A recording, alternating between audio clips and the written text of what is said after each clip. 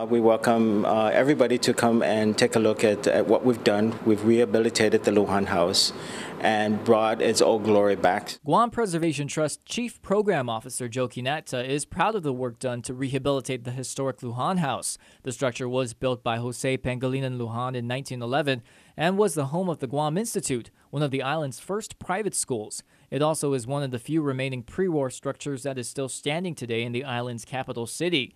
Since the rehabilitation process of the house was finished a few months ago, the Guam Preservation Trust moved its office to the second floor of the building. The bottom floor is also now functioning as a community gathering center. But Quinata says there's a few more things they need to take care of. We still need to take care of the interpretive part of the house, the exhibits that we want to put down regarding the house and the Lujan family that lived here, and other activities that were here. One of the big activities the Preservation Trust is preparing for is the centennial celebration of the house in mid-2011. Quinata says aside from their exhibit project, they are planning to bring back some special guests to mark 100 years of history, especially after the building survived World War II, earthquakes, super typhoons, and time. We're hoping that the Lujan family will be here.